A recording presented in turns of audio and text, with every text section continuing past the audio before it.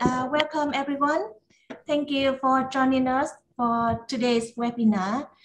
This is our annual event and also a special reunion occasion for graduates from 19 impacts, current and future students of the master program in Applied Linguistics, jointly conducted by Curtin University in Australia and SEAMEO Regional Training Center in Vietnam.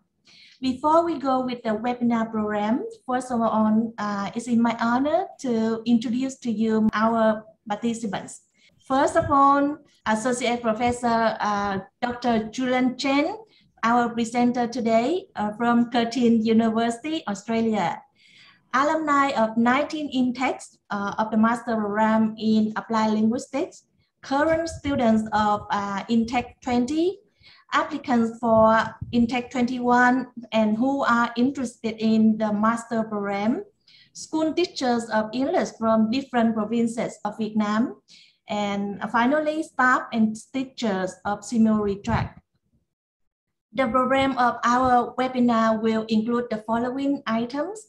The webinar will be started with the presentation by Associate Professor Dr. Julian Chen, followed by a Q&A session. Then comes the information session on the master program in Applied Linguistics for those participants who are interested in applying for this program this year. And I highly appreciate it if some alumni can manage some time to stay with us to share their experience in studying the master programs with the future students. In the webinar today, we are presenting the topic, the praxis of online language teaching in the pandemic world, resilient pedagogy, research, and future direction, presented by Dr. Julian Chen. Julian is an associate professor of applied linguistics and the coordinator of the Asian languages course in the School of Education at Curtin University, Australia. Julian has conducted studies related to technology-mediated task-based language teaching, 3D virtual environments, teachers' identity, and learners' engagement. He has led multiple range projects to build interdisciplinary synergy across applied linguistics, educational technology, and STEM. His work has appeared in high-impact and flagship journals. He's currently the book review editor of Australian Review of Applied Linguistics. His newly edited book has been published recently, and I believe he will share with you about it today. Just a little housekeeping before we get started. If you have any questions during the presentation, please type them into the chat box in your Zoom panel control. And now, without further ado, I will turn the time over to our presenter today, Dr. Julian Chen. Hello, everyone. Thank you so much, Chen, for having me, and thank you so much for your kind introduction. I really appreciate it. It's such a privilege and honor to see some familiar faces and also some new faces here today. When I was, in the beginning, I was like, wow, that was 2 years ago when I was in Ho Chi Minh City. I went to go back again and to meet with you guys. So today's topic is about how we can actually use a lot of strategies and also pedagogy during the pandemic time. So you'll that we can enjoy today. So I'm going to share with you some kind of digital apps and also resources that you can actually tap into for your teaching and learning as well. So I'm conscious of the fact that my voice might be breaking down a little bit due to the internet connection. So if my voice is not clear, please let me know, just text in the chat. So I will speak again because the internet connection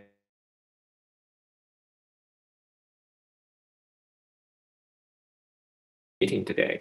So Chen, could you allow me to, don't mind? Thank you. So I'm going to show my screen. So let me know if you can see it.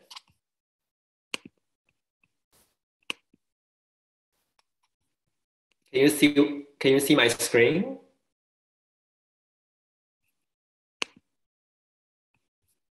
Yeah, thank you. Just put the bar down here a little bit. Okay, so during my presentation, thank you guys. I'm going to use the, full presentation mode, so I might not be able to go back to the chat. So if I somehow your questions, just let me know, just shut out again. So that's hit it.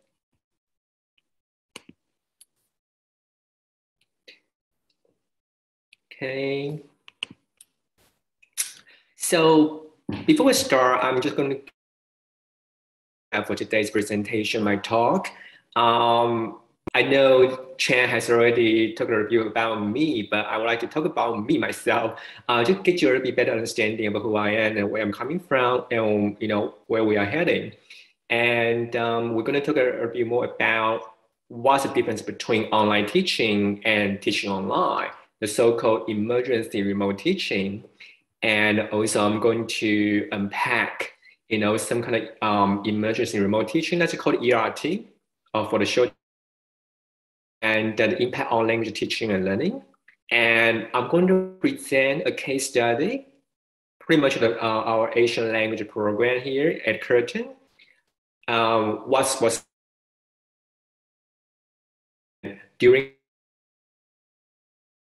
how they changed their teaching approaches and the delivery mode, and what kind of technology they actually put into to actually tackle this crisis.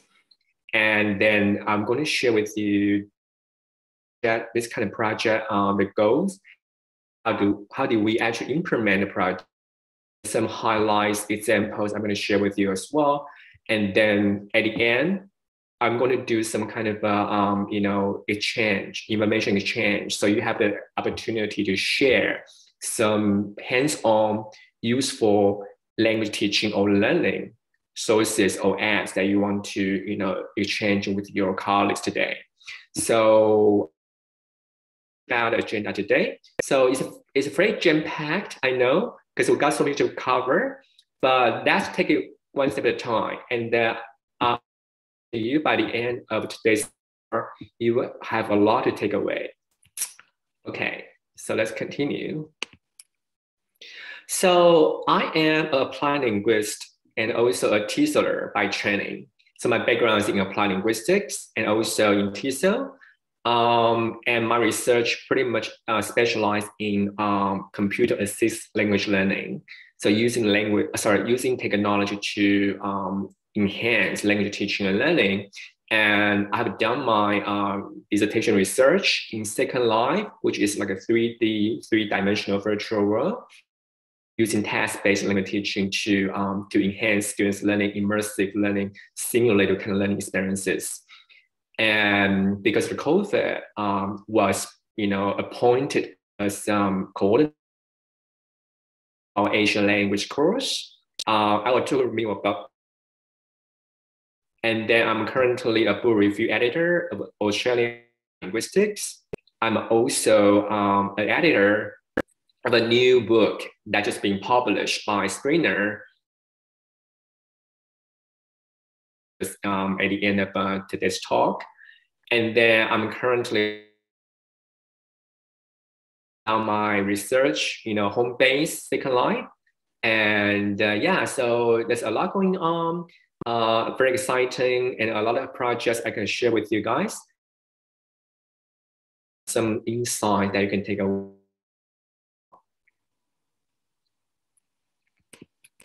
Now, before I start my talk today, I want to know how much you know about the difference, or you don't think there's a difference between online teaching and teaching online. So if you could, sorry, somebody's talking. Use a QR code to scan this one. And if you can, typing this one here. I can type it.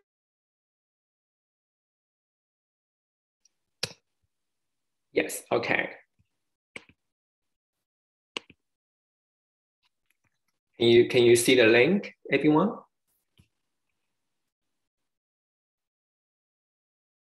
So if you click on this link, yeah, thank you. If you click on this link, or if you scan a QR code, this one here, if you scan the QR code, it should take you to here.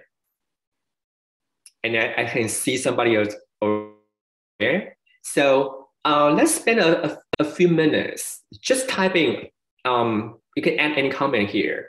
So what do you know about online teaching? What's the nature of online teaching versus what's the nature of emergency remote teaching, ERT? Okay, so let's start to brainstorm or share your thoughts. You should be able to type in there.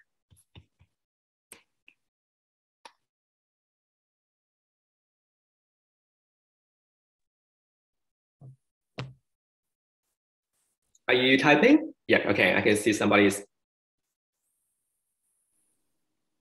You can choose either one of them or both of them. You know, it's just a few points. You don't have to online teaching. Okay. All right. So somebody's saying that is teaching taking place on the internet for online teaching or virtual exchange methodology. Whether somebody talking about ERT is emergency made classes were prepared for in-class learning, but suddenly teachers need to switch online. Okay, that's pretty good. Back to online teaching again, somebody's saying there is no more language instruction delivered through the internet with the technology tools. Okay. Oh, somebody typing web-based teaching. Fine. More for ERT. I think ERT is still lacking. A bit more comments. The first one is pretty good. I like that. Okay. We can have a few more, and then we will get back to our PowerPoint slides. Okay, so for online teaching, somebody's saying that's referred to long-term online teaching. Okay, that's a keyword, a long-term online teaching, not as a temporary mode. That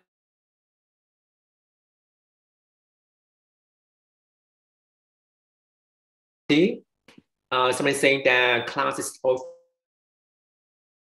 disaster or crisis like 2021 change from offline to online or both.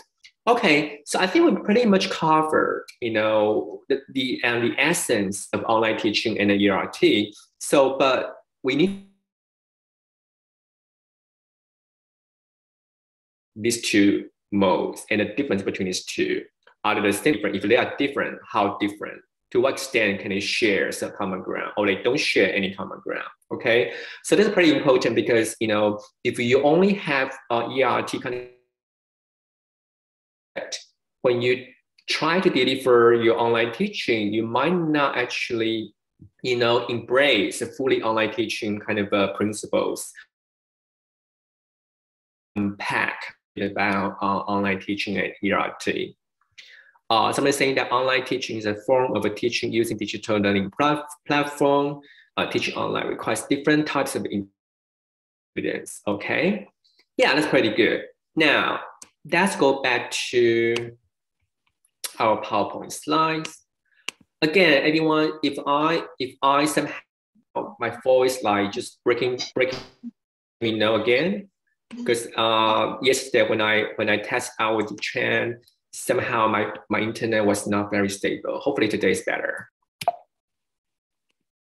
Okay, so look at the essence, the synopsis of ERT here. So again, you guys pretty much got it right. So ERT is a rapid shift mode, okay, face-to-face mode to online mode overnight because of the crisis, the emergency kind of situation, right? So it's not to recreate the same online teaching course, okay, because it's not the same, because it's overnight. It's very rapid, it's very temporary kind of shift. So a lot of support that you usually get in online teaching is not available or is not ready for emergency remote teaching for ERT. So it's quick to set up, okay? And so that's why ERT is totally different from online. Sorry. And then for online learning, so if you look at some different kind of criteria here, so delivery mode, right? So when you try to develop online, fully online, you have the online learning in mind, whereas ERL or ERT is having the face-to-face mode in mind. So you don't have online teaching, actually in preparation. You just thought, okay, I'm going to just copy the face-to-face onto the online teaching mode. Same. And in terms of preparation, online learning, online teaching, usually in general, it takes time to develop fully robust online course, whereas ERT is overnight. It's a rapid shift, right? You probably only have 1 week or 2 weeks to prepare. I don't know about in Vietnam at that time. Can you remember at that time how fast you were pushed to do everything online? Probably 1 week or 2 weeks, roughly. And for online learning, you have a wide variety of technology tools. You can pilot, you can test out before you decide which one that you think will be more ideal. Whereas ERT or ERL, you got limited technology because you didn't have online learning to begin with, right? And you didn't have a training, you didn't have a full support from your tech support team. And in regular, normal online teaching or learning, usually you have, the tech support team who can actually teach you or train you to mentor you to get yourself ready for using different kind of technology tools for your course. So for online learning or teaching, usually you have the principles, right? Online teaching, whereas ERT usually don't, because you're in a rush, because your mindset is still with face-to-face kind of teaching model, right? And finally, there are several kind of factors you have to consider when you design the online teaching kind of a course or learning kind of a model. So you have to think about, is it blended learning or is like a big class size or small class size? And what's your role? Do you meet with the students regularly, or is totally just offline? So students actually access the materials by themselves and you don't have any interaction, or you have very few interactions with your students into consideration when you design any online or teaching learning course. So finally, can you imagine, usually it takes 6 to 9 months, like one full semester to develop a fully online course. And so it's impossible for teachers to suddenly become an expert in an online teaching course overnight. You need a lot of preparation, support, and also not every teacher is actually comfortable with the technology. So it's quite stressful. I want to know, if you go back to 2 years ago when COVID just started, 2020, I want to know what happened at that time. Can you think about the impact of the pandemic on your language teaching and students learning. So think about what kind of factors that you could share and you could actually remember at that time. Even now, what kind of impact do you think pandemic still has on you? So again, you can scan QR code, or I could type in here for you. So you can click on that and we'll go back to this. And just, input your thoughts. 2 years ago, let's go flashback, like, what were you feeling at that time? How did you care about your students, and what kind of strategies did you come up with at that time, 2 years ago?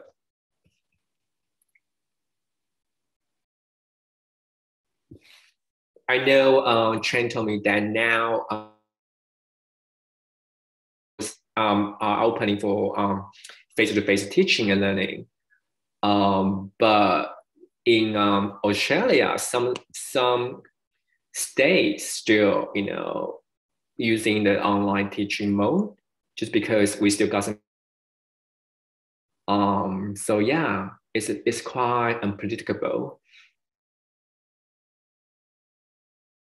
You could just place anyone here, and then you can just start to type any thought here, make any comment, and we will take a look at different kind of thought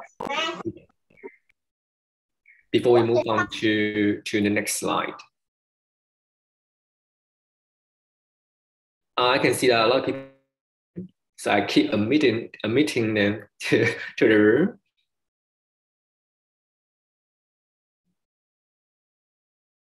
Yeah, it doesn't have to be long. I just want to know what were you thinking at that time? How were you feeling at that time? And what kind of challenges or difficulties or even opportunities or strategies you were using? And have you observed your students learning? How did they feel about the pandemic crisis teaching during ERT?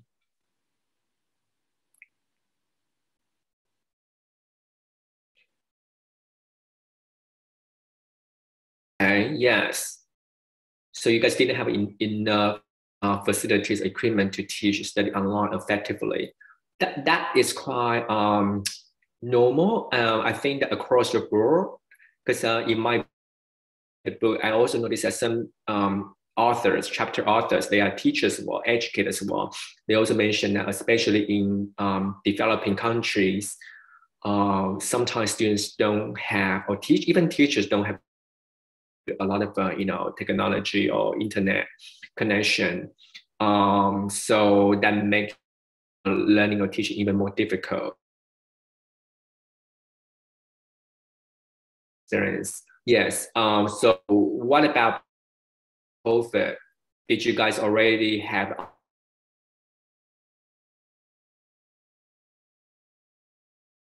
spend a lot of time trying to find good online tools to allow students to collaborate, share, pay attention online? Okay, the Padlet, Canvas, okay, wow, this person is very tech savvy, hey?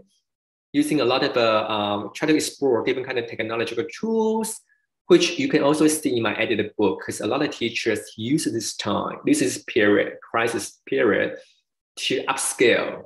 They try to learn more and see how they can actually enhance the students' learning, although they couldn't meet face-to-face. That's quite commendable.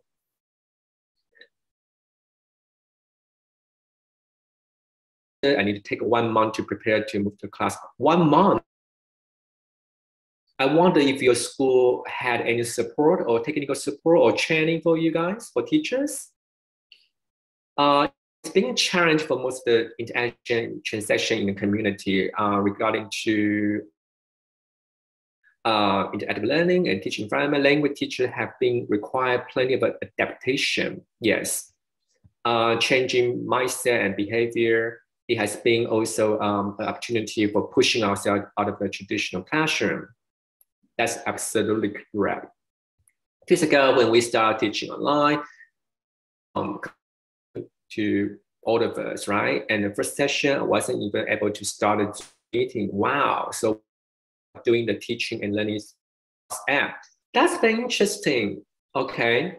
That reminds me, do what you gotta do, right? You had to do what you gotta do. So as a teacher, right, you still have, the show has to go. So whatever technology tools or app you could actually help facilitate learning or teaching, you would do it. So that's quite interesting. But gradually we learn to use some apps, and then we got to have a more smooth session.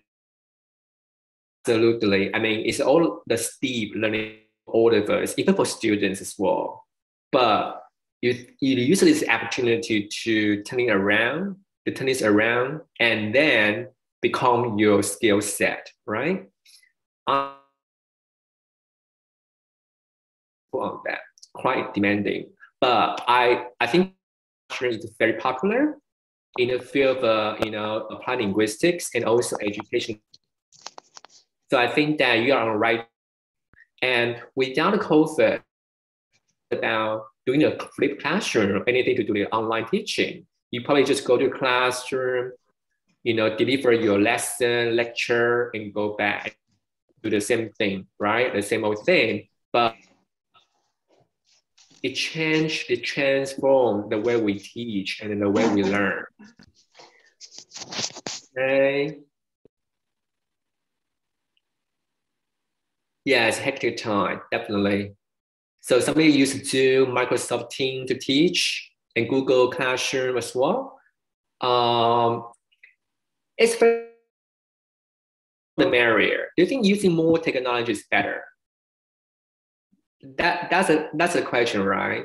So does that mean that you try to use different kind of technology in your classroom that will show how tech savvy you are, but does that mean that it's better?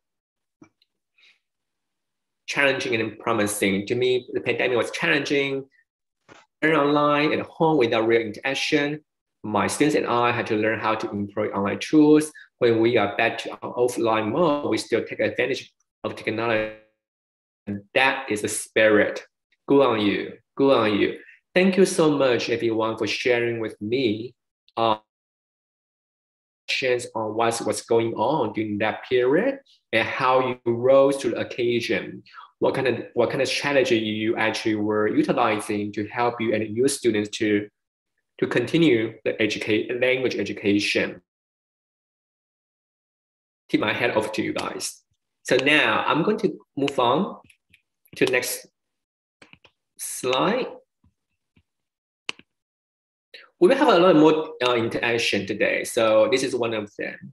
So as you guys mentioned, the stress, roller coaster ride, long, steep learning curve, and social distancing makes us more isolated.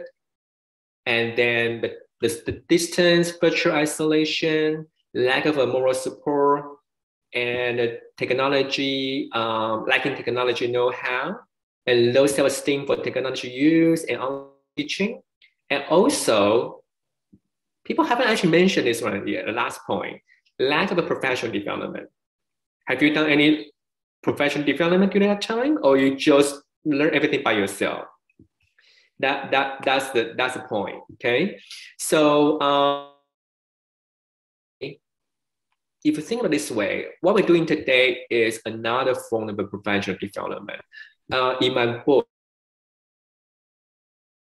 a lot of teachers everywhere around the world, it's a time to upskill, to learn through professional development. Because not all of us are actually born tech savvy.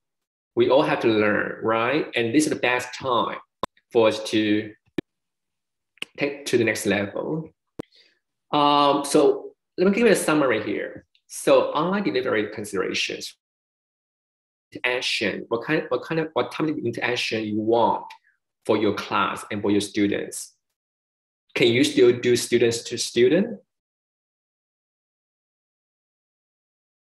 My course? And if you want to do that, what kind of can you actually utilize or, tap into? And what kind of meaningful engagement can you build in? And what about, it's not just about learning, you also have to think about students in social emotion, right? There's social emotional learning and the language process as well. And then it's not just copy whatever you're doing to the online, platform, and done. You actually can just sit tight and then just relax. Whatever you're doing in the face-to-face classroom to the online mode, because sometimes whatever you're doing, activities, materials you're using for the face-to-face class might not work for the online teaching mode. So you had to adapt, and also turning around. Okay, and some of you mentioned that because some students actually live without computers or internet connection, and they rely heavily on the mobile phone. I have seen this a lot in my book, the edited book. A lot of chapter authors, like from Philippines, Indonesia, and Vietnam, they also mentioned that sometimes the students actually have to share one computer with the whole members, and they pretty much use their cell phone, mobile phone, to communicate or to do the work. So it's quite challenging.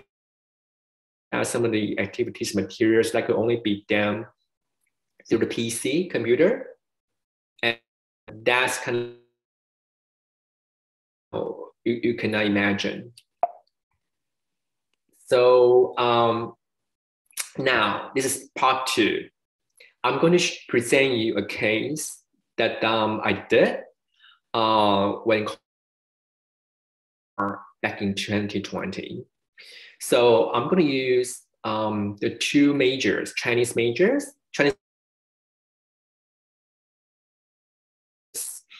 at Curtin. So now we call it together as Asian language. What was happening is that they offer first unit, they have several year units, right? The first year units is face-to-face. They didn't have any online component. They didn't have any online teaching because they didn't need it. So the lecturers, right, the tutors pretty much just did hard copies, copying a lot of like handouts, worksheets for students to actually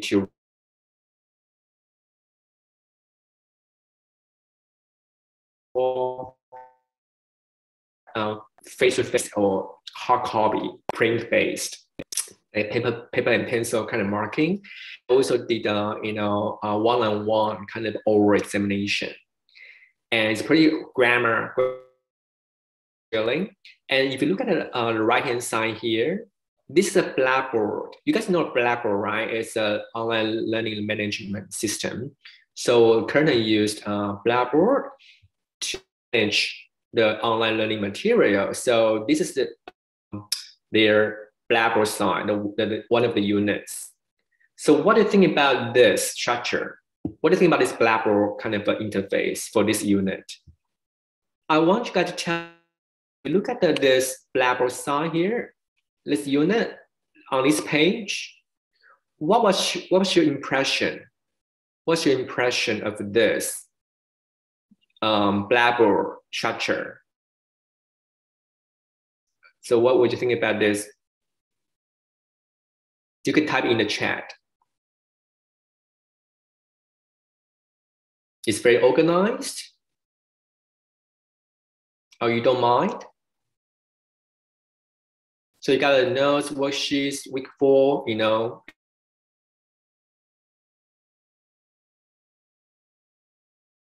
So any comments about this Blackboard page? I think it's a bit confusing to navigate for a newcomer. Okay. Okay, still a little bit confusing. Anything else?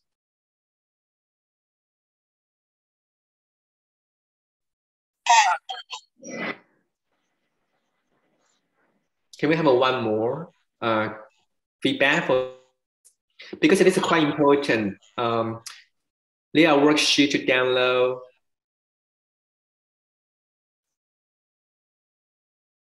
Preparing, yes. So you can see like they got notes. You had to print out a lot of worksheets to do. And okay, it's usually we follow either chronologically or so it's, yeah, it's a very you guys didn't mention this word. I would say this kind of a layout is very linear. Okay, it's very linear. Okay, but sometimes we know students are not exactly we think they are learning. Like, you know, it's not, they don't just learn like, you know, from A to B or from A to Z. They learn probably like Z, Z. Okay, so this way is like very static. It's very linear. And also, do you see any pictures, any visuals, any videos, any multimodal, different modes of learning materials here? Do we see that here? Or it's pretty much just text? Right, that's another no, just text, yes, exactly, phone. Yes, so that's another thing you have to think about. As a teacher, you need to have a critical thinking. Don't just take whatever people give you. You have to think about, does that work for my students, for my teaching? Or if not, why not, right? Try to design with a critical eye. Just instruction with what to do, yes.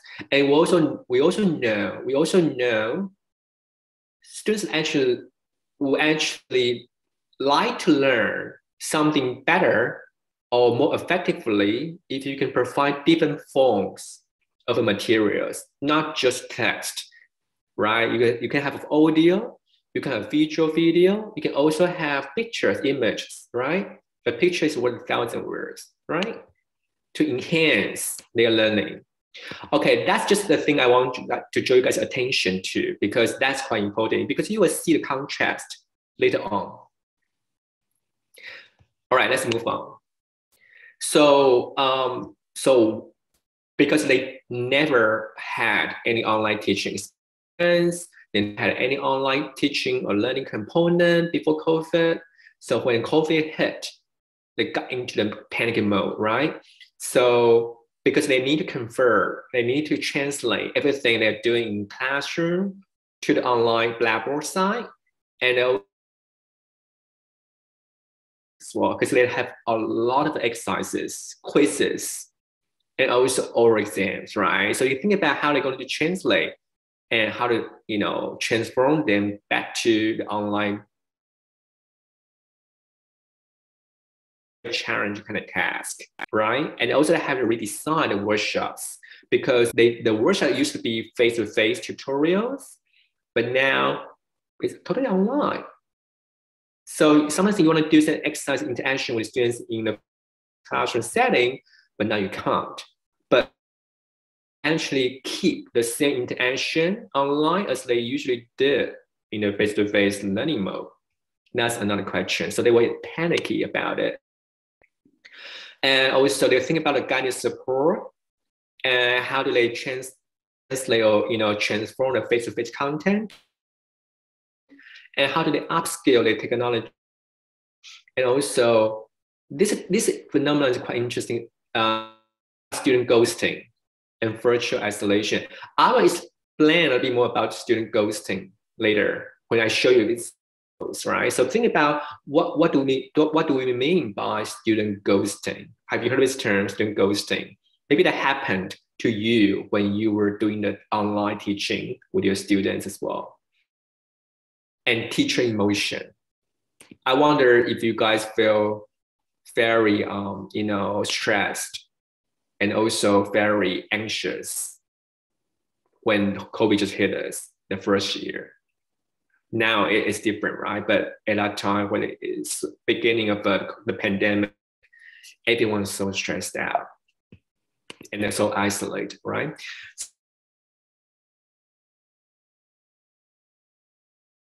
the head of school and the director of teaching and learning approached me because I was still in the Applied Linguistics program, TESOL program, because my specialty is technology, right? Language teaching and learning using technology.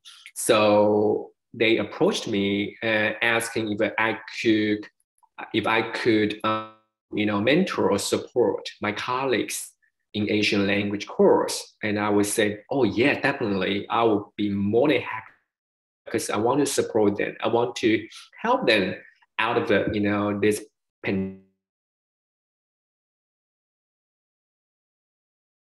If I could provide more technical support, and because my background is in language teaching, I could. So they are not just using technology for technology's sake. They can also think about some underpinning language teaching and learning principles to help them decide, choose the most appropriate technology tool. And then also we have this task force, including me and both Japanese, Chinese major coordinators and all the tutors, also the IT guys, IT coordinator. So we have this task force try to revamp the Chinese and Japanese major units. So our goal, one of our aims was to streamline the content materials because previously both major, they can't, I would say it's a lot. They try to jam pack a lot. And also it's very much grammar based. So they have a lot of role drilling, right? So, and how do we probably revamp, tweak to online delivery by making it more engaging, interesting, and also interactive, not just teacher talk, lecturing, not just exercises, but also something more interaction, like, more engaging kind of tasks to do related to like real life tasks and topics. And our ultimate goal was and is still to deliver both majors Australia. That's our target, right? Down the track. So, and I also got a grant, a small grant, but this grant allowed me to conduct an action. So, and my purpose was try to empower them, try to transform their teacher identity from a face-to-face only teachers to a capable online teacher as well through the whole virtual community practice. And also I try to document how they actually changed their identity and what kind of challenges they encountered, what kind of strategy they used, and how they actually shift their mentality from face-to-face teaching to online teaching. So we follow this kind of planning. We try to plan and we try to implement it. And I also try to observe and try to evaluate the results. And we try to reflect on what's working, what's not working, and back again. So it's kind of like a iterative, it's like cycle until we resolve the whole issue. So in terms of preparation, so again, as I mentioned earlier, we review all the content and see are logical and why it's not working. How can we streamline sequencing in a way that is more doable and more feasible? And we also use backward design. I'm going to talk about a bit more about the F4 standards later. And then what kind of, oh, by the way, we also use the storyboard. Is my voice breaking up again? Let's see. Okay, no, I think I'm good so far. We also try to use storyboard to show you just in a minute. And then we try to select different kind of tools to help enhance students' online learning experience and make it more engaging, interactive. And then I also try to use different kind of like Zoom, Microsoft Teams to keep contacting them and try to provide So give you a look at examples here. So again, remember I mentioned earlier, online teaching is not just using technologies per se. You also have to think about what kind of standards, what kind of framework, what kind of principles you can put on to guide online teaching materials and course development, right? So we follow this standard called 5 C's. So C, right? A, B, C, C. So we have communication, connection, comparison, and community. So you have these 5 C's. So all the course, all the materials, all the units, all the lessons, right, will be built around these 5 C's. So when you design any unit, you think about, okay, does this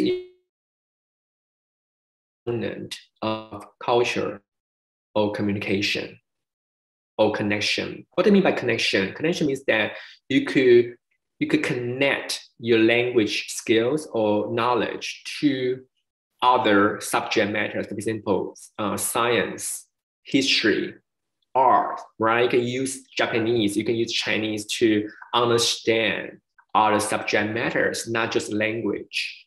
And how to compare your own language, right? English or Vietnamese and Japanese and Chinese, and see the differences, right?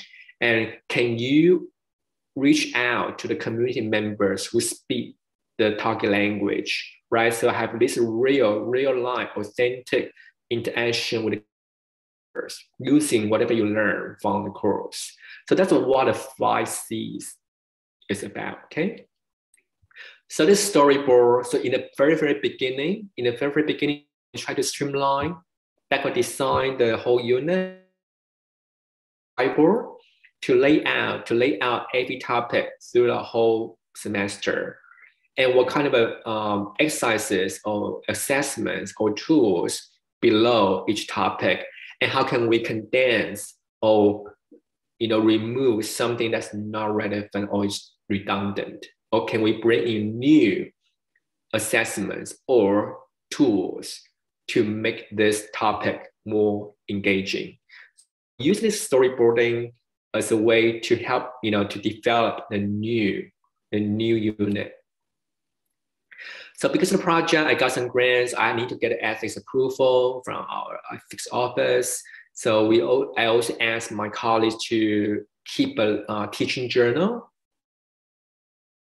It was not working. And also I conducted to provide more guidance, right? So after they fit, I will show you just in a minute. And also for the coordinator, right? Chinese major coordinator, Japanese major coordinator, they also had support for their tutors. Remember, their tutors didn't have any online teaching experience either. It was their very first time. So they need a lot of guidance, not only from me, but also their major coordinator. So it's a very stakeholder kind of perspectives. And also at the end, wanting to know if this redesign is effective. Okay, so let's continue. So you can see here is one of the examples when I did in weeks, I would do the debriefing session with them. So I will set up an agenda here, right? I will set up an agenda here, and what I will invite them to join me, and then I will ask this or some interesting, surprising kind of aspects they notice in their online teaching session. So we did that every time, but also this is a way for everyone to connect with each other, because remember at that time, social distancing, isolation, quarantine, we couldn't actually meet every time face to face or even at school. So this is the only way. It's the only way that brought us all together closer. You gotta do what you gotta do. This is what we gotta do, all right? And then to reflect on anything they noticed, they observed, any challenges, in a online session. And if you look at the right-hand side on the margin, I provided my guided support. I commented on the areas that I feel like maybe I could actually provide some more support and some guidance and suggestions, right? So that's how I actually continue my mentoring support for them. And then we also did Microsoft Teams kind of a support. And then because at Curtin we used as a management system. So when they had so what they did was they did a collaborate session. It's a real-time, like what using Collaborate through Blackboard. So we use that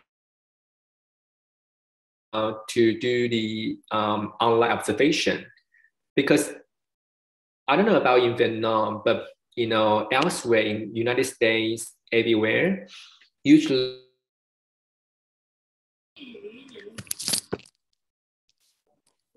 we sit in the classroom, watch the student teacher, deliver the lesson, right? That's before the COVID time.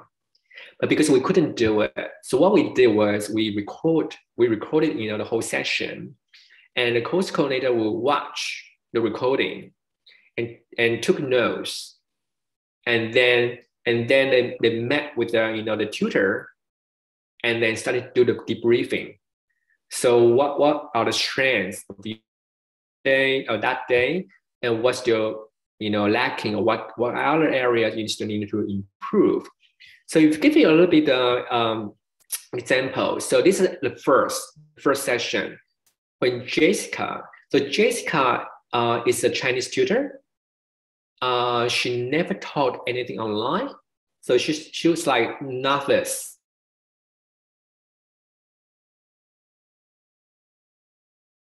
Her course major coordinator,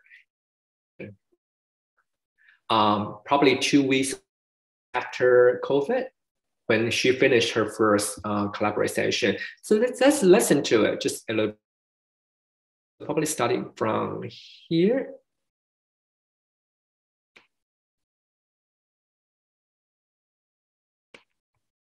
Yeah. I hope you don't mind, but it was suggested by Julian that unit coordinators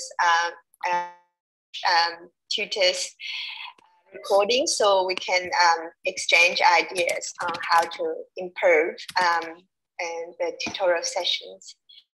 So I watched yours, and there's only one session, so it's not too much for me. So that happens that the second week is Good Friday. So I think it's very courageous. This I understand how must be such a big hurdle to live, and for me as well. Same thing. Had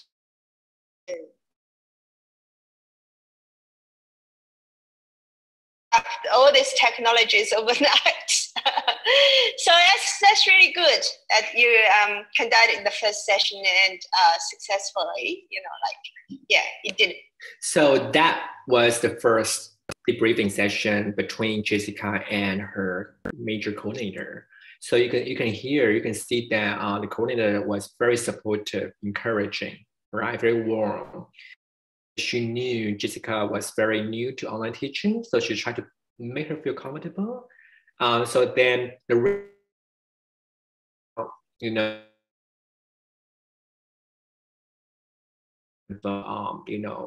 discussion, Jessica teaching. Now, this is the last session when they almost finished the semester. Okay, the first semester in 2020. And this is the last session, and then the course coordinator, another meeting based on Jay's section of the whole experience. So let's listen to it just a little bit.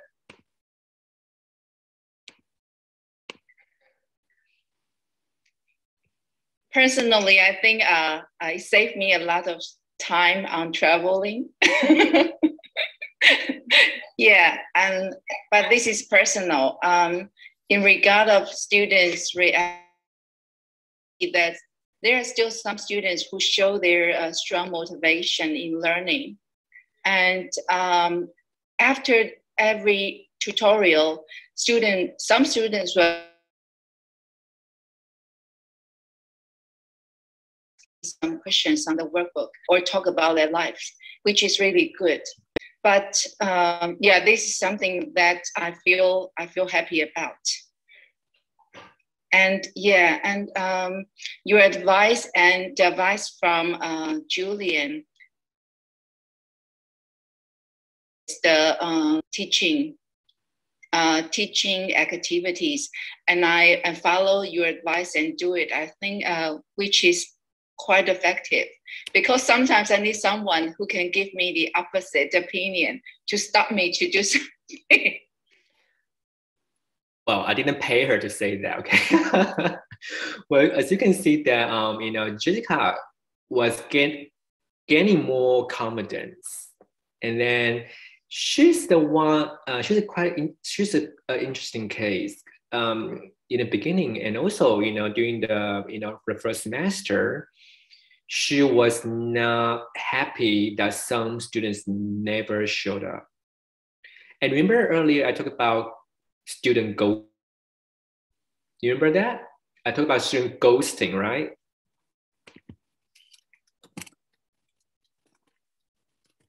So you guys know what it meant, student ghosting? So it's a very interesting phenomenon. I think encountered. Yes, okay. So probably you also encountered ghosted. Yeah. Yes, they ghost you. Yeah, they disappear from class. But how do you know?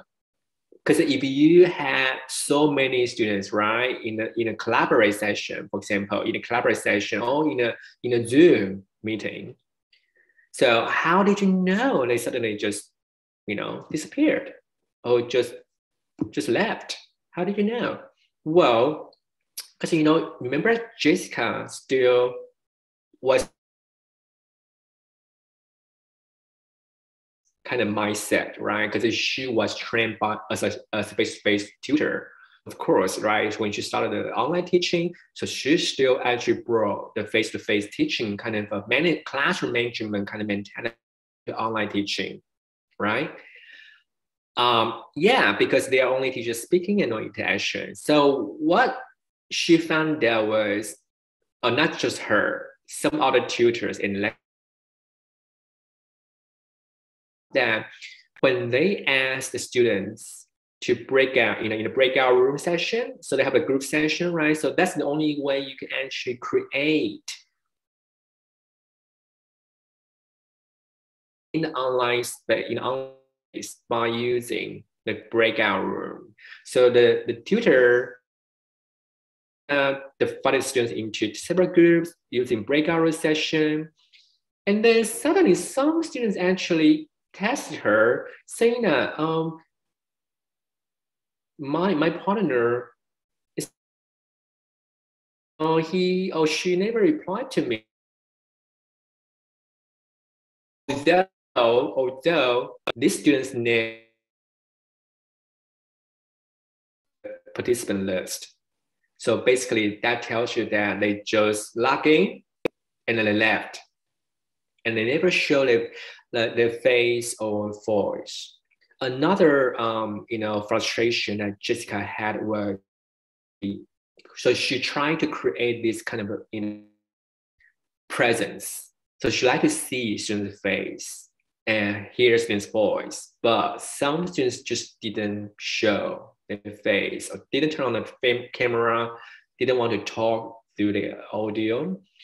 Now might give you some kind of indication that either, if you want to give them some benefit of the doubt, they might have some, like sitting at home, they sharing a computer with the whole family. So they didn't want to turn on the camera to let the teacher or classmates see everything in the house, right? That's one of the reasons. The other one is that they just feel shy. They didn't want to turn on the camera. So maybe all the eyes will be on there, right? So that's why I was saying in the beginning, when you deliver any course, you have to think about a social emotional kind of learning aspect. It's not just technology, it's not just learning, it's not just teaching, but we also have to deal with a lot of social emotional issues. So just bring that along. Now, yeah, I can see you record now. Sorry. Okay. Yeah. Now, we are almost going to the near the part 3. So before that, I'm going to show you after this redevelopment, right? Remember we redeveloped the whole unit, the whole major.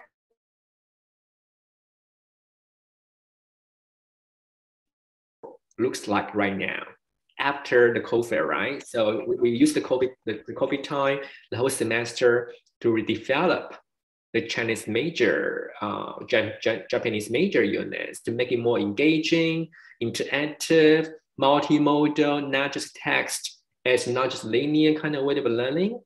So I originally prepared 2 Blackboard sites for you to look at, but because of the time, so I'm going to show you just one, the Japanese one. How about that? So let me show you what it looks like right now. So this is the Japanese unit, the redeveloped unit. This one here, first module. Now you got a discussion here, the video here, and you also have this writing vocabulary practice, right? So you can do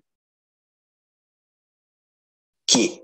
So not only they show the vocabulary words, they also voice out. So to help students actually practice speaking, pronunciation as well. And then you also have the match. So for example, you have to match the word with the correct, Japanese letter. Of course, they're all wrong. I don't know Japanese very well. And so this is another writing activity, and it's on the matching. カイトです。どうぞよろしく。 So, remember it's the first unit, it's entry level, it's very beginning. So they provide a lot of input, and also not just text, but also they use a lot of visuals and images, or even a sound, a video. And the last thing I want to show you is this one here. So this is like at the end of this unit, this lesson, they will have a speaking and practice, right? So we know at the end of the day, you're not just learning a language without using it, right? So you have to practice speaking. So like we have students to actually upload, their speaking recording. So for example, this one here, add a video of your own self-introduction. You can use the format from the example above. So students try to practice the speaking. So let's listen to it. はじめまして、私はサミュです。どうぞよろしく。Pretty good, right? So this student also saying, はじめまして、私はエレンです。どうぞよろしく。So give them more practice, and you can also, rate, you can like your classmates speaking self-introduction as well. So give them more interaction, give them more practice. Even if it's online, even if it's a fully online mode, they can still have the chance to practice on their own, at their own pace.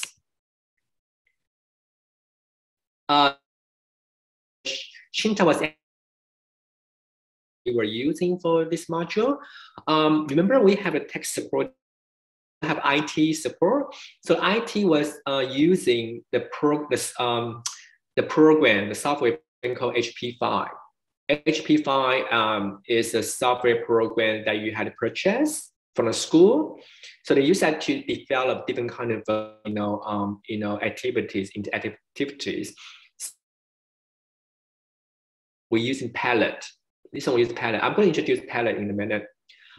So we try to incorporate a lot of, not a lot of, but, you know, appropriate, carefully selected technology tools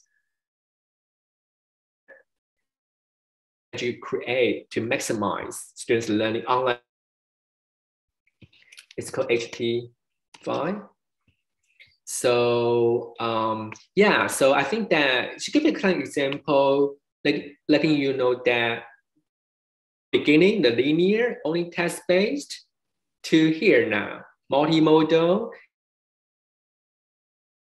and engaging, right? So yeah, so the sky's the limit. Now back to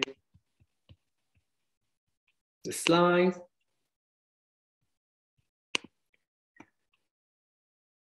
The end of a course survey and see how students, you know, the new development, right? What is this kind of new unit of experience? The results were generally positive. If you look at the, you know, the quotes here, so I really enjoyed online experience. I think COVID made me realize that online learning is the most. If quarantine wasn't implemented, I don't think I would ever experience online learning. I'm glad I was able to. This is a surprise, right? You would have a thought students actually would hate online learning because they want to have a face-to-face kind of you know, experience. But some students differently, they feel like, you know, online opportunity to focus on study and focus on, you know, because sometimes you only have 2 hours. After that, probably that's it. But just give them a lot of time to practice on their own at their own pace, so they can do it again until they feel more comfortable, right? And I think despite the circumstances, the resources and tools that were provided to me ensure that I still learn the content the best to my best of my ability. That is the purpose of doing this redevelopment. I think my teacher handled the transition very, very well. So I found that I'm still learning at a good rate. Technology redevelopment could play a role. However, teachers still the center of the attention. We are the ones who can make the difference. You can have a lot of good materials, high advanced, you know, the technology, cutting edge technology. If the teacher doesn't embrace it or doesn't know how to deliver it, it's not gonna work, right? So this is dissemination. So we because I managed to edit the book out of this project, and also I presented, and we also presented in different kind of occasions at the school or, you know, internationally. And also we now try to develop the full online Japanese and Chinese major courses, Australia, OUA. So that's what this COVID, you know, made us do. So lastly, this is the only research I want to share with you. So remember in the beginning, I was sharing with you my a little bit about me. So early this year, unfortunately, I published this book, I edited this book. It's my first edited book. It's called Emergency Remote Teaching and Beyond. So I successfully curated 24 chapters from the contributors, authors, language educators, researchers from all over the world. So we have people from Vietnam, the several chapters are based in Vietnam, and Indonesia, and also from the Philippines, Latin America, and the Middle East, and also Canada, and also Europe. So all over the place, everyone is trying to contribute, you know, their understanding of the situation and how they actually turn things around using different kind of tools, pedagogical kind of you know, strategies, and different kind of learning designs, and they share their 2 cents with all of us. So I divide this book into two parts, right? So we have a teacher voice, we have a research corner. So if you are interested in teaching only, and you can look at the one. So problem is all about teacher's voice, right? So all the teachers, educators, they try to share, for example, what kind of digital technological tools they were using, and what kind of professional development they were doing. And you will have a thought, Japan was an advanced country, they should be able to tackle the crisis online teaching very, very well. Well, surprise, surprise. The chapter 2, the author who is currently teaching in Japan, and he was saying that the government and the schools, they were not prepared. And also, Japanese teaching, was quite like road. And so that's a shocking kind of like, revelation to me, because I thought, oh, okay, they will have a lot of technology to deal with it. But so all the schools, they were not prepared. And also we talk about teacher identity and agency, right?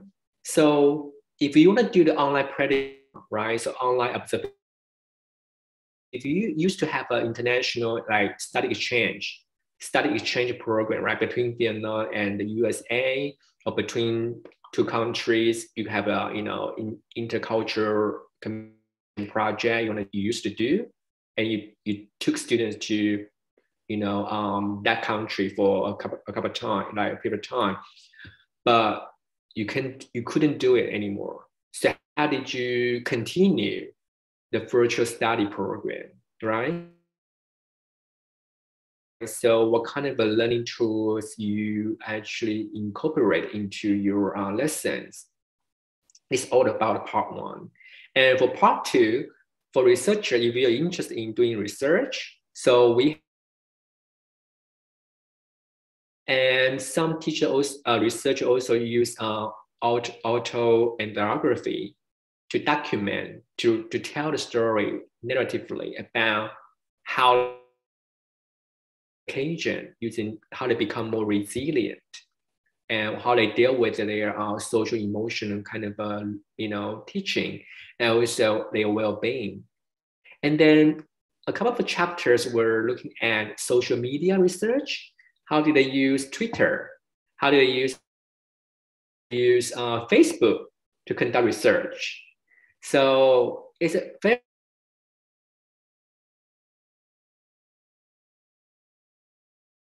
kind of book, and there's a lot of food for thought if I could take away. So I would encourage you to take a look if you have a chance. And for Curtin students, if you're a Curtin student, you can access the book. Current account, you can access the book as well. Okay, so now I think I'm coming to the closure. I still have 2 activities I want to share with you, and it comes down to the practical side. We're going to talk more about the tools. Chen, am I still on the right track? How much time do I still have? You still have about 15 to 20 minutes. Okay, that's good. Yeah. That's good. I will speed up a little bit. Yeah. I would like you guys to probably, I want you guys,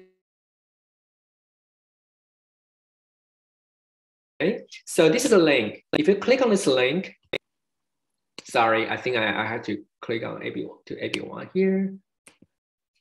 Try it again. If you really link, and you should do the Google Doc I created. It should take you to this page. Yeah, I think I saw somebody already here. Okay, so take you to the breakout room. So probably you guys can, in a group, spend probably 4 minutes and try to share, or just input any source, any online source that you know about. what kind of age group do you think would be appropriate for this source, this app? What kind of proficiency level? Is all the beginner, intermediate, or advanced? And what kind of feature? And what kind of target skill this for? Is it for speaking, for vocabulary, or for grammar, or for reading? Okay. So now, if we can compile this page, everyone could get something new from everyone. Okay. So, shall we?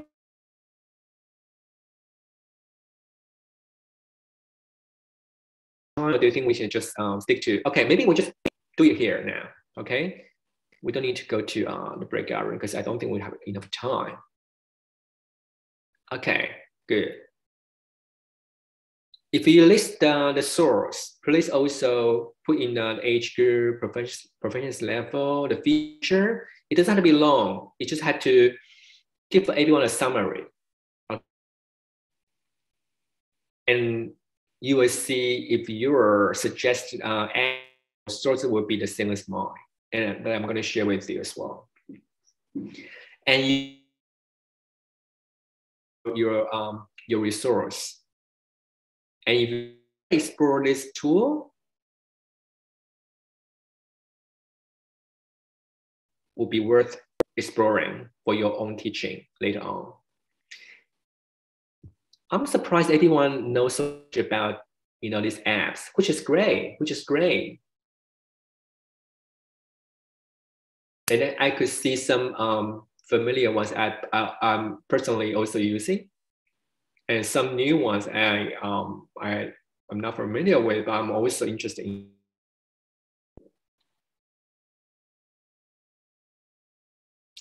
This is a Google Doc. I think you guys know it pretty much already.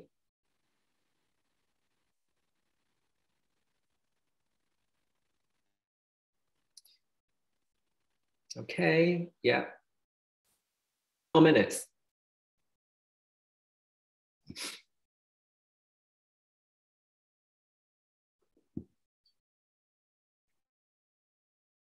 Please share more, because this is the time that we can all contribute to the virtual community of professional practice. Anyone could benefit from this sheet.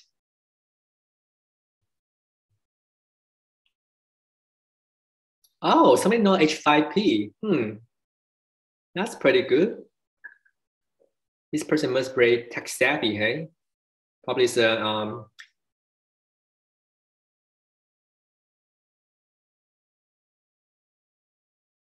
that's good. Flashcard quizzes.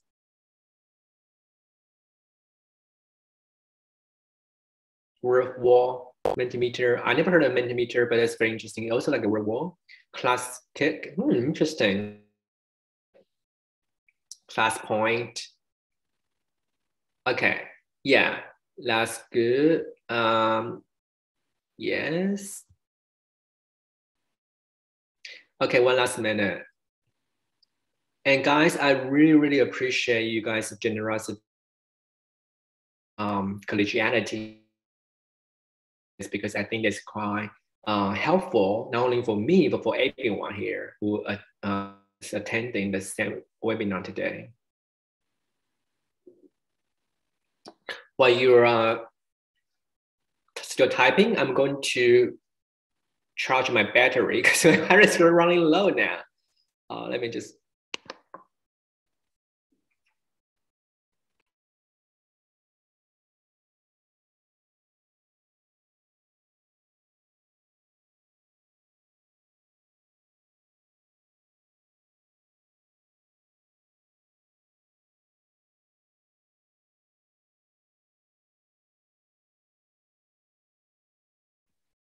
Okay, I'm back.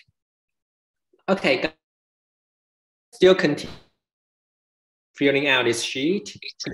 I think that we will. I will going to keep this one as well for myself because I think that will be very interesting to know some of the apps or some of the resources here that I've never heard of or never tried before.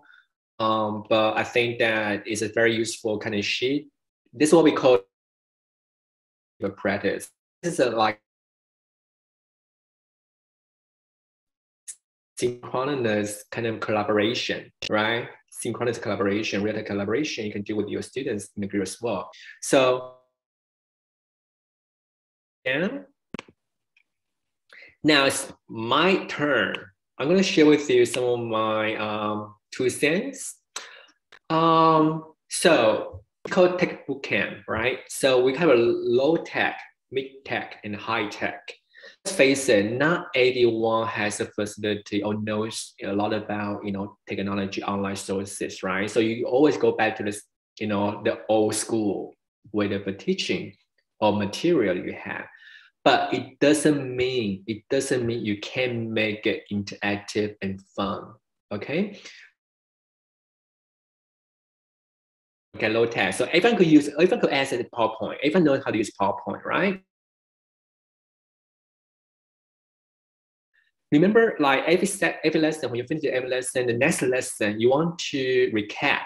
You want to know how much students actually have acquired or learned those key points you introduced in last lesson.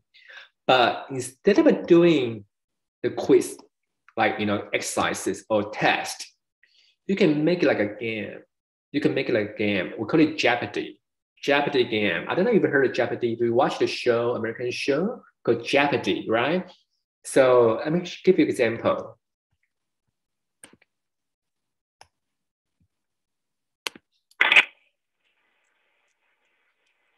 This is Jeopardy. This is a PowerPoint, by the way. This is a PowerPoint. Everyone can do it. So you have, so this is my, I used that for my TESOL and Applied Linguistics unit, which is called Language Teaching Methodologies, right? I think some of my students, former students actually who took know about this. So the one of the history of a language teaching methods, right? You have grammar translation, you have audiolingual, you have communicative language teaching, you have different kind of teaching. Oh, if my students actually get it, if they could remember different kind of teaching methods, right, that I introduced in the last topic. So guys, sit down, give me a piece of paper now, let's do a quiz. I want to put it in like a game. So you can define students into different groups, right? Different groups. So each group can actually play. So you will be the host. I'll be the host. Your teacher will be the host. And you have a $100 to $500. So the higher the money, the more difficult the question will be. So let's see.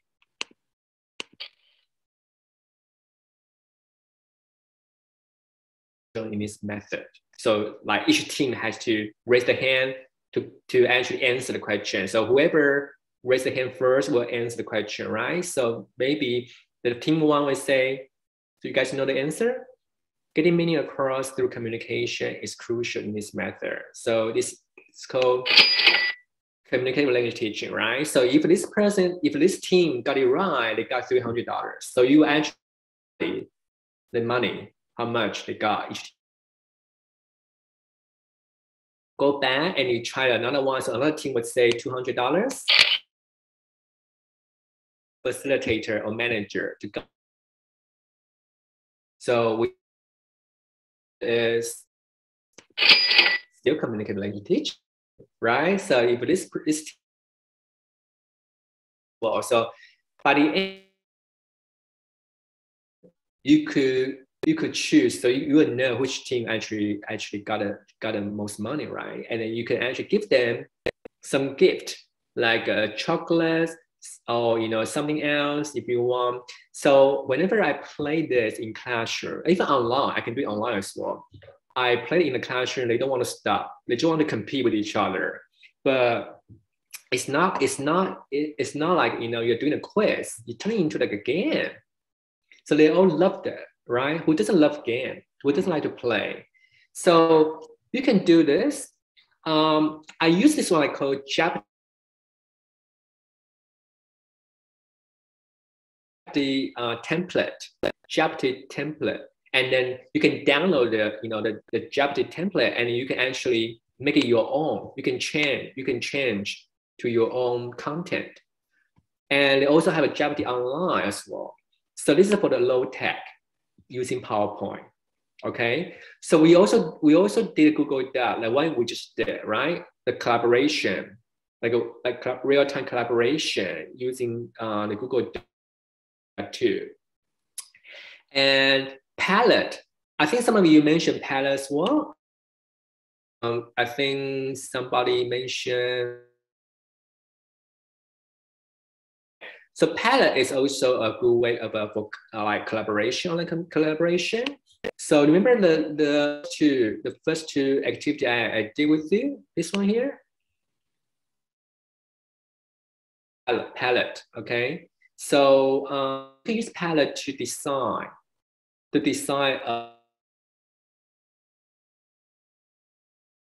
So this is your contribution.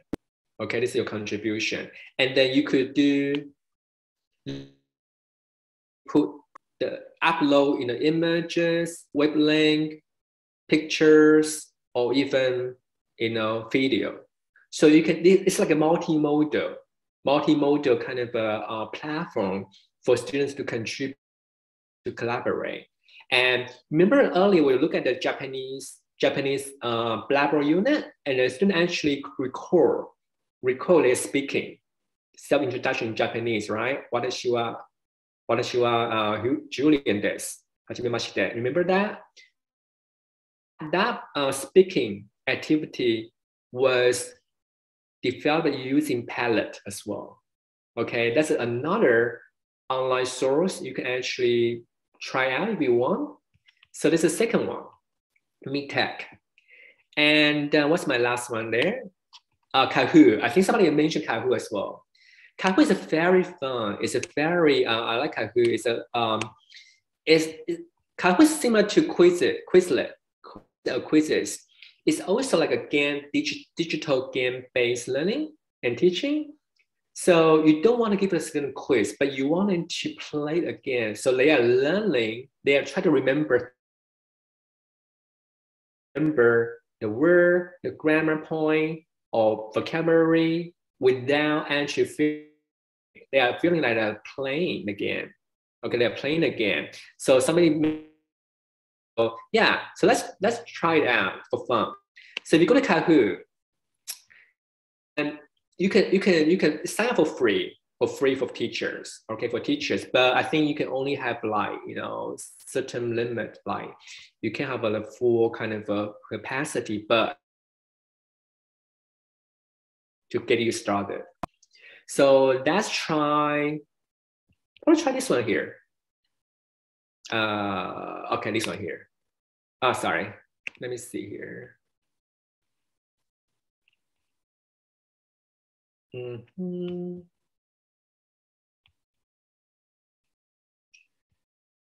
Junior. Okay, here. Let's try this one here. Okay, so you could sign in. When you sign up, you will have an account, right? But I haven't signed up yet, so let's just play as a guest.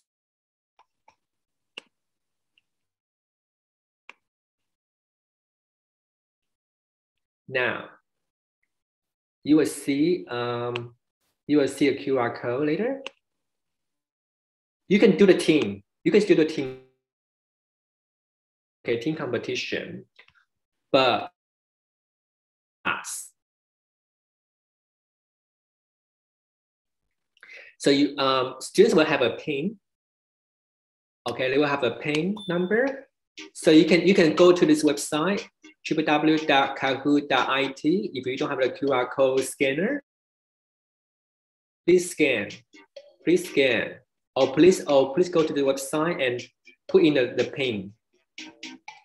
And then you will have your you have to create your name so we can play.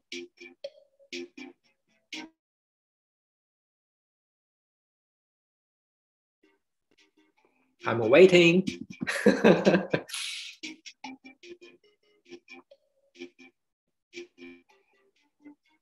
Okay, good. Got TT here. Okay, got Halu, 2. Do we have more before I start? Shinta. Okay. Boom. Okay. I'm gonna start. Okay. Are you ready? Just give it a test drive. Okay, see how it goes. So you can turn every lesson, every memory test, or everything in learning. Okay. It could be for adults, for children, for younger children, for adults, for ESL, EFL kind of classroom, depending on your lessons. Okay, let's start it. Okay, phrasal first. Okay, you should be having no problem with it. Phrasal first. Okay, quick. Okay, on our way home from the beach. What?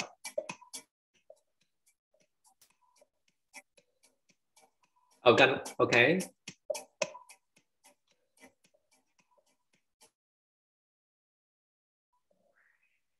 Okay, 10 people got it right. So we stop in to see grammar. Okay, wow, see, that's pretty good. So who got it right? Okay, because Tao answer the question right, and then he or she answer the question first. Got a higher score. Okay. Try one more. They show me.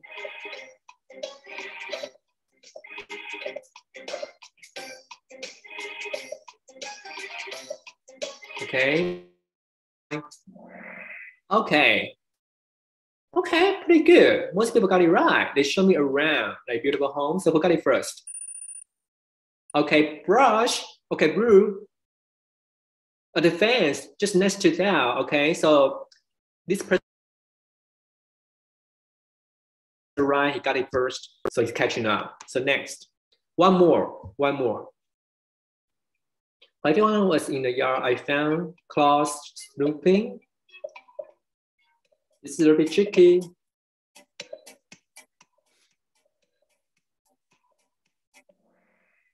Okay, interesting. Snoopy around the kitchen, right? Snoop. Oh, surprise. Okay. Nice answer, streak of 3. Congratulations. I don't know whose prize it is. You are on the top of the scoreboard. So yeah, you can turn it around and design your own quiz and put it in like a game. Okay. Time, so I won't have a time to demonstrate, but I will show you. I'll show you another good one that I feel really useful. It's called this high-tech thing. It's called Gather Town. Have you heard of Gather Town? No. So Gather Town is a good way of good of collaboration and also video conferencing in real time. And using avatars. So each one of them own avatar. You will build your own space, like a classroom, or you can actually discuss in their own space, and they can turn on their camera, and they won't hear anything outside the space. So they have their own privacy, and they can discuss, and then they can also do the whiteboard. They do the whiteboard collaboration, brainstorming. So this is the avatars, there's a video, so it's stable, better than Zoom, and it's not. They feel like they are actually together because they can just remotely, like over the place. They're in the same room, in the same place, at the same time, using the avatar to communicate.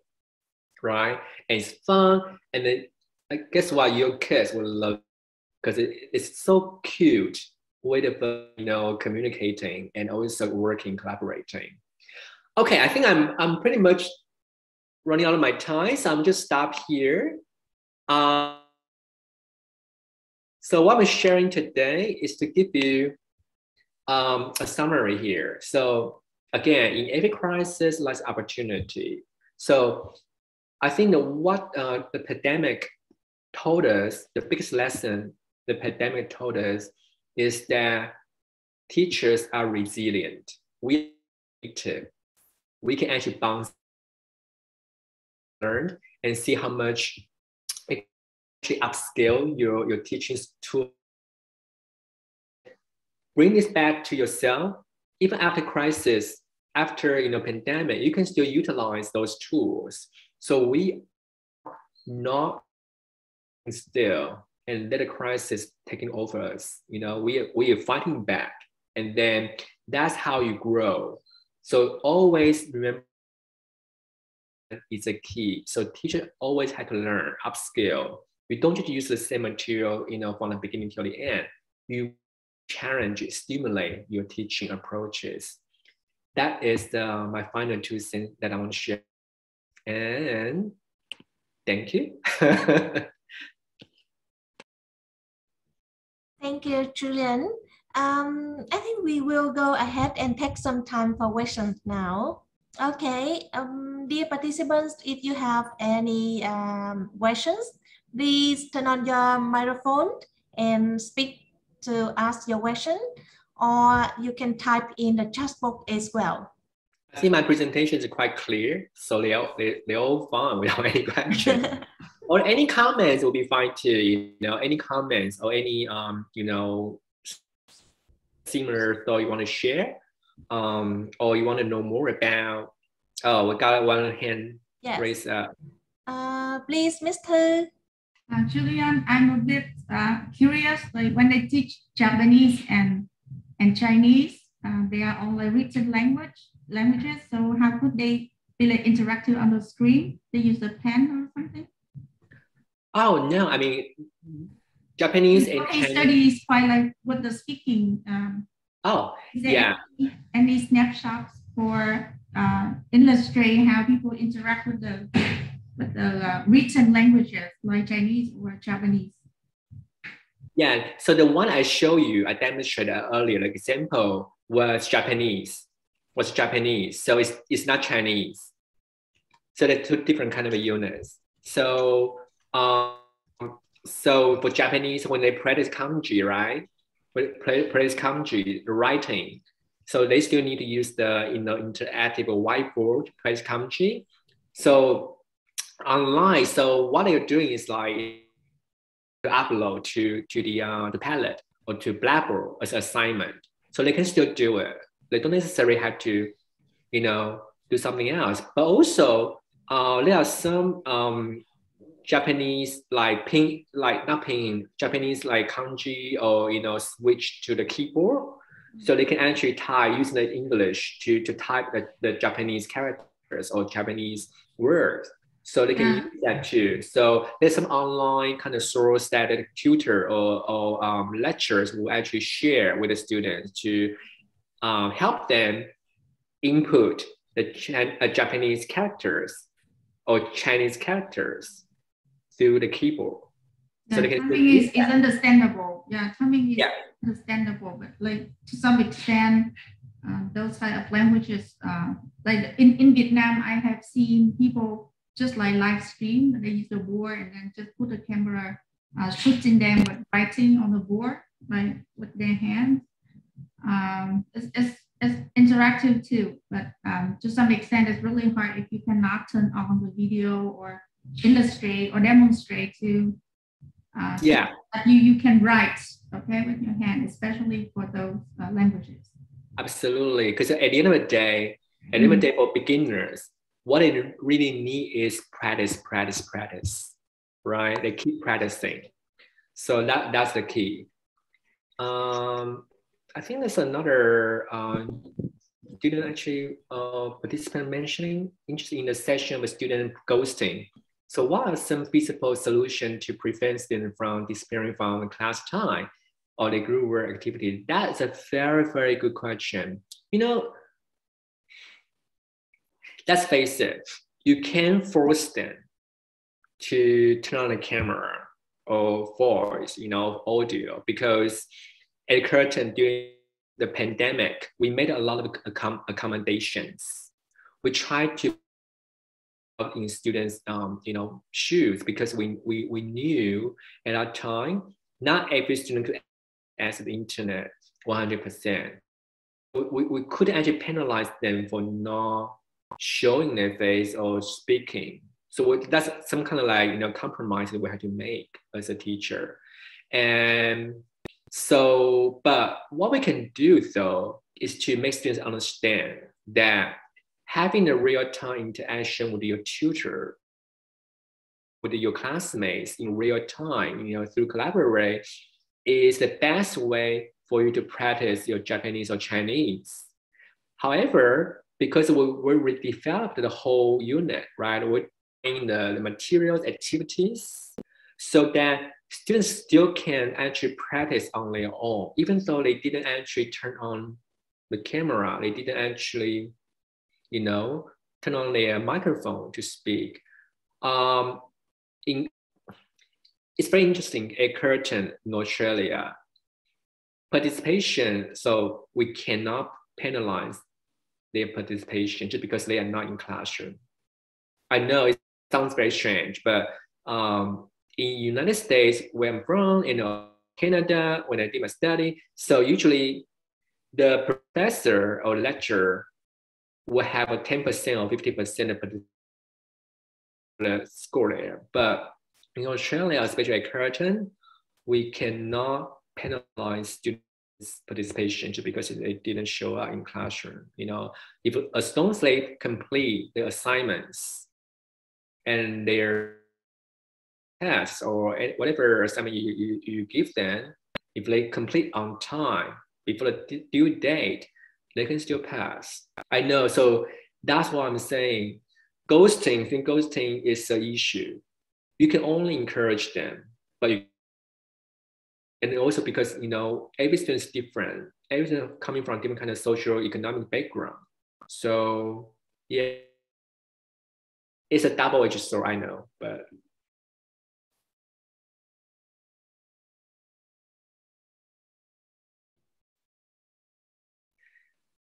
if a teacher make a rule at the beginning of the term, asking them to turn on their camera, yes, actually Jessica and other Asian language tutors and lecturers, they did that all the time. But guess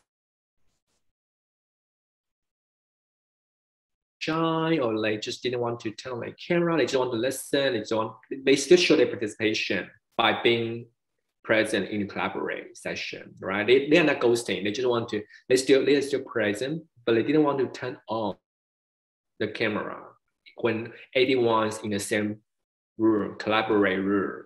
So I think it's something to do with the students, you know, personality, and also they just feel like if I my camera, everyone's looking at me, and when I speak, and if I make any mistake, and I will feel so embarrassed, I'm losing my face. So there's kind of like emotional kind of aspect that we'll take into consideration. But definitely you can encourage them. You can encourage them to turn on and give them some kind of like, you know, understanding purpose by doing that. You're not doing that you wanted to turn on the kid. You ask them to do this because you think you let them know that beneficial for their learning. However, it's up to them. You're very welcome.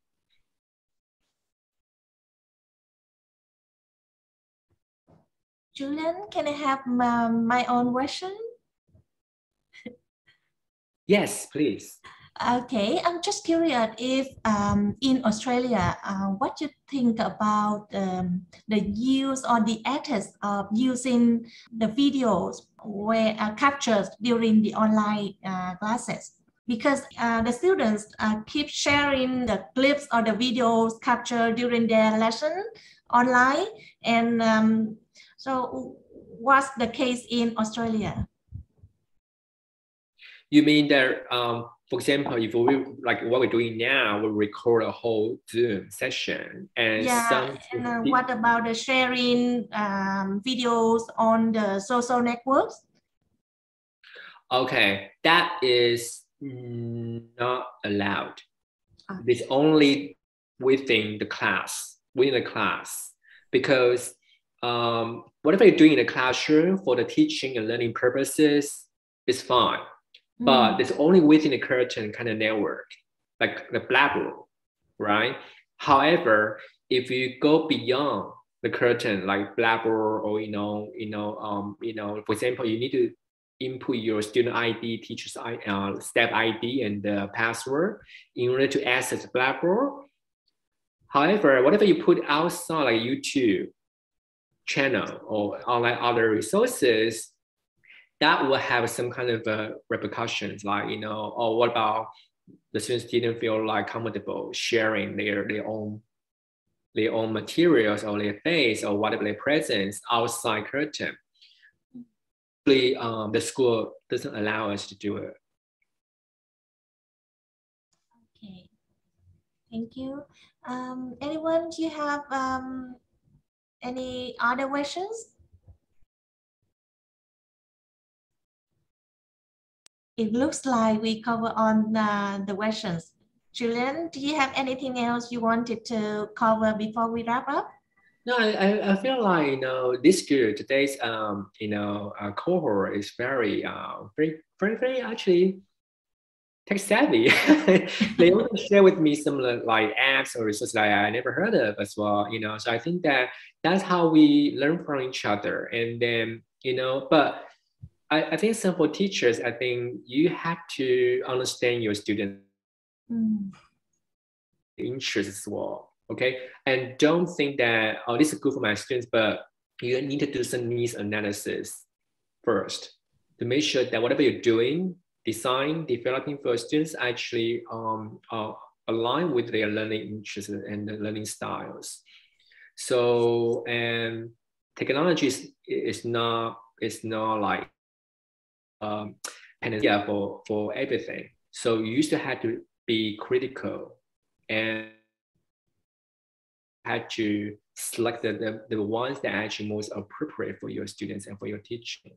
But I think that today's session, I hope will give you some insights and some principles that you can actually draw upon, when you try to develop some new.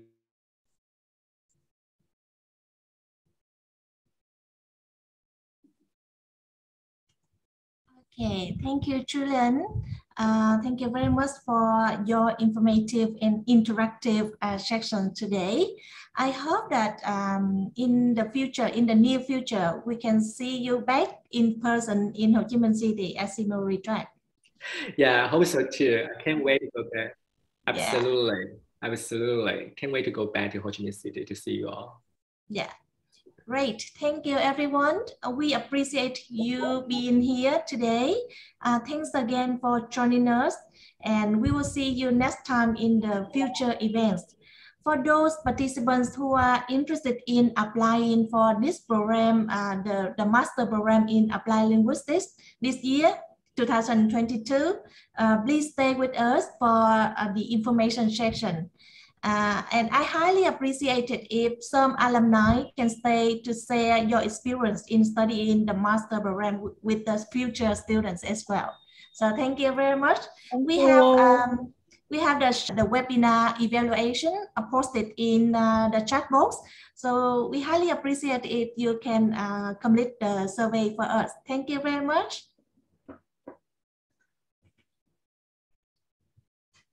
See ya, guys. Have a great day. Thank you, Julian. See you soon. Okay. Bye.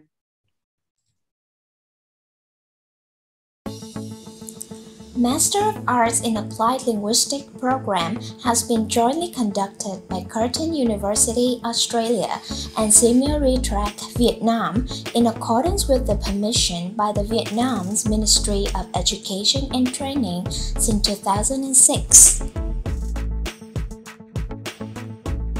The program is designed for professionals in the field of language teaching, aiming to provide students with in-depth knowledge of the advanced English language and teaching methods. Students who successfully complete the program will be awarded the Curtin University Master of Arts in Applied Linguistics.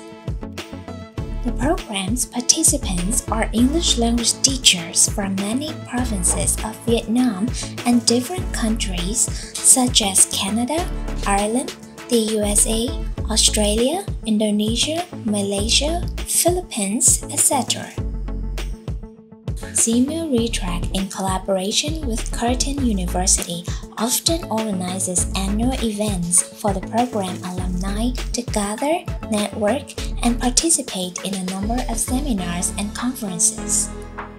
Each course lasts for 18 months with 4 study periods.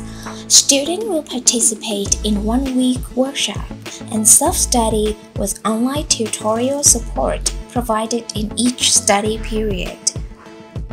Students will study and interact with professors or lecturers who are experts with rich experience in the field of linguistics and English language teaching from Curtin University and SEAMEO Retrack.